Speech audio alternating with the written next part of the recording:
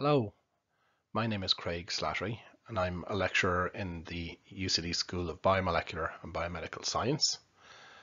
I'm delighted to give you this taster lecture on my own particular area of interest, which is toxicology. But first, I'd just like to give you a little introduction to the School of Biomolecular and Biomedical Science and the type of research and teaching that we're involved in UCD. So the first question you might have is, what is biomolecular and biomedical science? And really, it's about studying biological or living systems. And we look at them at molecular level, cellular level, and then at whole organism levels. And in the School of Biomolecular and Biomedical Sciences, we do this through different subjects or different lenses and different ways of looking at living systems. So we have 5 different disciplines within the school. Biochemistry is concentrating on the machinery inside a cell, the proteins, enzymes, how they work and how they control how the cell behaves. Genetics is concentrating on the DNA and the genetic makeup of cells, how that can influence how a cell behaves. And how when DNA gets damaged, how that can manifest as a disease or some sort of disorder. Microbiology is looking at microbes, so microscopic organisms like viruses, bacteria, fungi, looking at how they exist in our environment, how we interact with them, and ways to limit the damage that some microorganisms can cause to human beings. Neuroscience focuses on the brain and the central nervous system and the important functions within the central nervous system, like memory formation, cell-cell communication, how they work normally, and then what happens during different types of diseases that affect humans. Diseases like Alzheimer's disease, neurodegenerative disorders, different types of diseases which are very problematic for humans and where treatments are quite limited. And then pharmacology is all about the study of how drugs and molecules interact with the human body. It's different to pharmacy.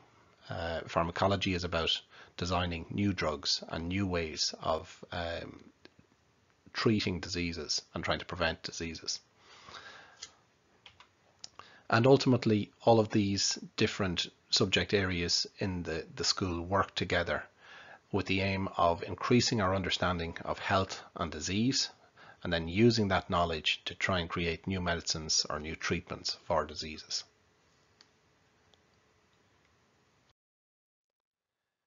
So my own particular area of interest is toxicology, or the science of poisons.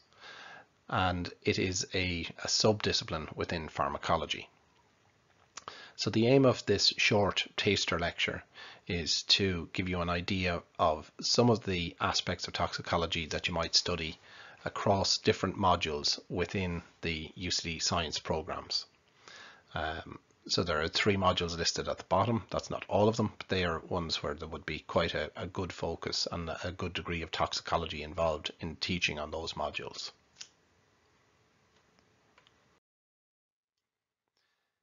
So usually when I mention toxicology to people, these are the sort of things that spring to mind. CSI and different television programs. And really this is forensic toxicology, or it's using toxicology as a means to solve crimes. And of course that is a very real application for toxicology. And it's probably the most visible one, but it's not what most toxicologists do. And it's not where most of the science of toxicology is important for the vast majority of people. Really what toxicology is all about is protecting people, protecting the general public. You, me, everybody on the streets, our family, adults, children, older people, very, very young people. We have to try and protect the vast majority of people from quite a range of different things that they could possibly be exposed to in the environment, either through the air that they breathe, the food that they eat, medicines they might take. So toxicology is really about protecting the public from anything that's potentially dangerous or potentially hazardous to them.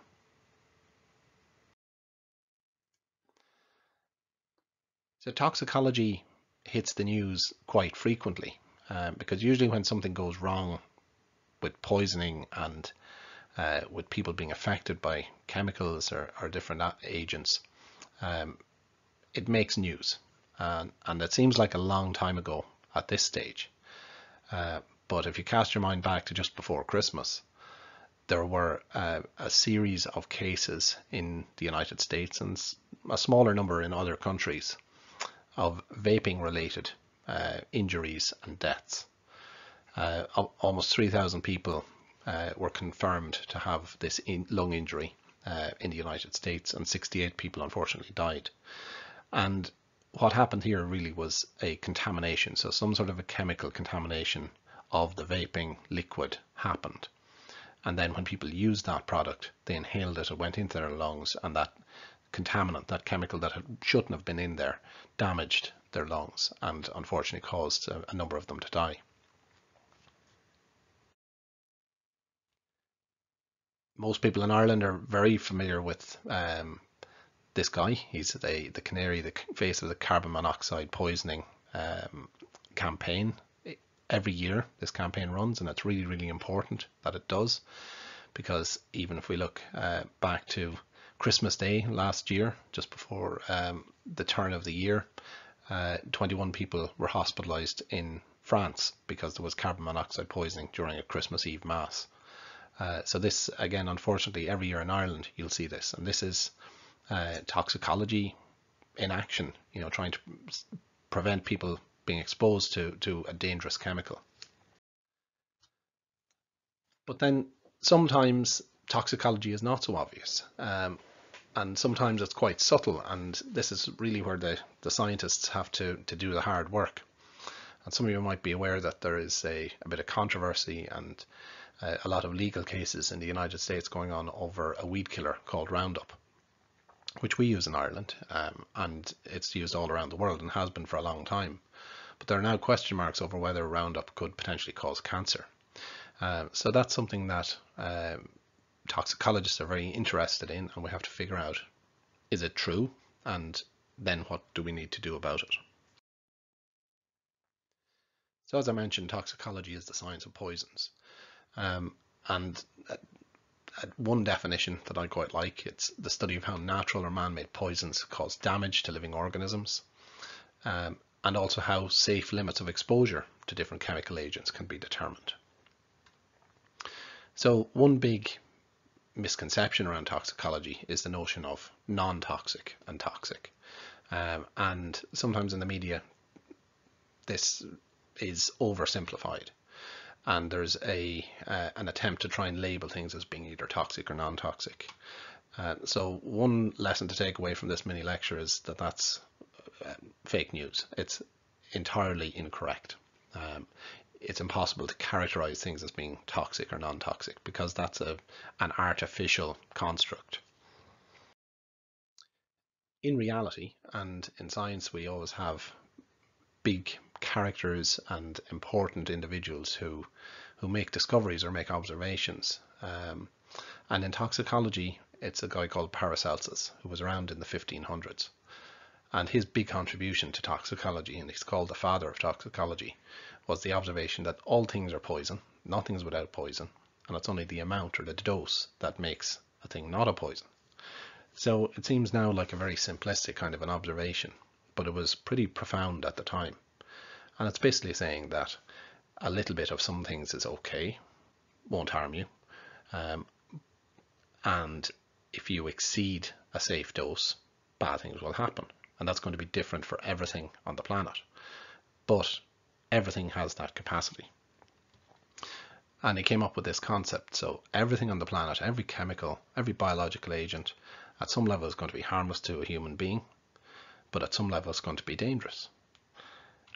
And for some certain chemicals and biological agents, there's a Goldilocks zone in the middle where they're maybe beneficial.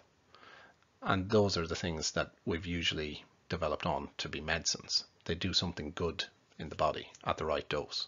But obviously, if you use too much of those, it can be dangerous. So usually if I was standing in front of you, I would ask you to start naming things that maybe you thought might break this rule, things that are quite harmless. What's the least toxic substance you can think of? And usually within 10 seconds, somebody shouts water. So let's look at water for a moment. So water does conform to this rule, just like everything else on the planet. And when I talk about water damaging the human body or poisoning the human body, we're not talking about drowning. Drowning is a mechanical effect.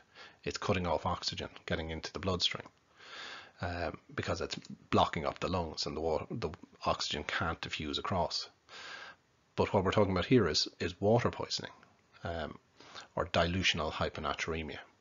And what happens here is if somebody drinks water too quickly and drinks too much of it quickly, what will happen is the blood will get diluted, and all of the important ions like sodium and chloride and potassium, the salt, the sugar, they'll all get diluted to the point where there isn't enough in the system anymore. And then excitable cells, which are the very important cells in our brain or in our heart, which rely on electrical signals to work and to make our heart beat and to make our lungs breathe, they start to shut down. So in toxicology, we talk about something called the LD50, which is a lethal dose in 50% of a population. So for water, and it might surprise you to know, it's not an awful lot, about 6 to 8 litres for an adult. So what that means is if somebody was to start drinking right now, and they drank 6 to 8 litres of water within an hour to 2 hours, something like that, they would get very seriously sick. And if nothing was done, if they weren't treated, they could potentially die. And this is something that has happened numerous times, unfortunately. So that's just one example from 2007, where a woman took part in a water drinking contest to win a computer. And unfortunately, she won the competition, but she had drunk so much water so quickly that it overloaded the system and she died. And of course, things like isotonic sports drinks, that industry came out of this toxicology understanding and knowledge because marathon runners used to go out, they would run a marathon, and then they would start drinking water to try and stave off dehydration, but they weren't replacing the lost ions, the sugar, the salt, at the same time, and they were diluting the blood, and quite often they would collapse and lose consciousness. So it was quite a common thing in long distance runners, and that gave birth to the whole area or the whole industry of isotonic sports drinks. So on the other end of the spectrum then, we've talked about something seemingly harmless like water and how it's a poison, but let's look at the other end of the spectrum, the things that are the most poisonous. So the most poisonous chemical that humans have created is something called VX nerve agent. And as the name suggests, nerve agent, it interferes with nerve cells and how they communicate with each other. And the amount, again, to kill an average human being is very small in this case. So it's 20 milligrams or 0.02 of a gram, which is a very, very small amount. But this is the most dangerous agent that humans have made. And of course, nature has been creating molecules for much longer than we have. So the most poisonous chemical or agent on the planet, the biological agent, is something called botulinum toxin. And the LD50 for that is 50 nanograms for an average human being. So that's 0.0000005 of a gram. And that's hard to imagine or picture. But if you take a grain of sand size piece of botulinum toxin, that's enough to kill 7,000 people. So that just gives you an idea of how poisonous botulinum toxin is. And you might say, well, something like that, far too dangerous for contact with humans, obviously. But the power of toxicology is that botulinum toxin has been turned into a medicine, and it can be injected for cosmetic purposes, because it will stop the cells that make the muscles in the face contract and make laughter lines and make wrinkles. You can inject it and it will paralyze those nerves. And the world supply of botulinum toxin is produced, or the medicine Botox is produced over in Westport. So Ireland have a, a big part to play in the safe use of Botox. And it's not just as a cosmetic either, because Botox is very important for the treatment of some disorders where you have muscle spasms or severe migraine or neuropathic pain. So some people, after a car accident, they might have very bad pain, which conventional painkillers just don't deal with. So that really illustrates the power of toxicology as a science. We can take the most poisonous agent known to man, the most poisonous thing on the planet, and we can turn it into a medicine which can be used safely. And it's really, really important because all of these products, medicines, foods, food additives, cosmetics, personal care products, household chemicals, all of these have chemicals in them that are potentially dangerous. And it's only through the use of toxicology and understanding how these things could be damaging to the body that we can control that, and we can make sure that any of these products are going to be safe. So hopefully that gives you a flavour of some of the topics you might expect to hear about in lectures about toxicology in UCD. I work in the Centre for Toxicology, and we do lots of different research projects looking at better ways of testing chemicals to make sure that they're safe for human exposure. And of course, on a broader level, I hope it's given you a bit of a taster for biomolecular and biomedical science, the sort of things we're interested in, the sort of problems that we try to solve. And I hope you enjoyed this taster lecture.